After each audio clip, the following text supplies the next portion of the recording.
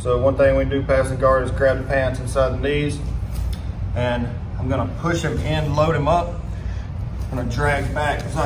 When I come back, I'm gonna cross my arms and I'm gonna drive my shoulder into his gut or arm or whatever's available right there for me.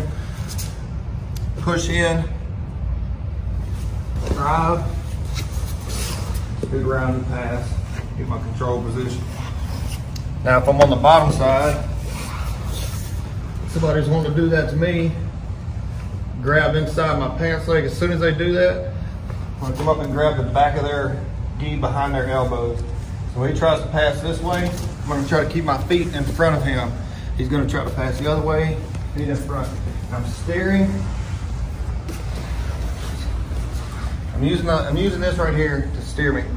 Pivoting on my butt, keeping my feet off the ground so I can steer. Eventually, I'm gonna let him pass. And when I do, I'm gonna pin this elbow to my chest, go belly down, reach over, go right into my case position. You can try to get that diaphragm choke. Sometimes it works if you're really good with it. Easier for me to push this arm down, bring the bottom leg over, top leg over, legs come down, hips come in, get the finish.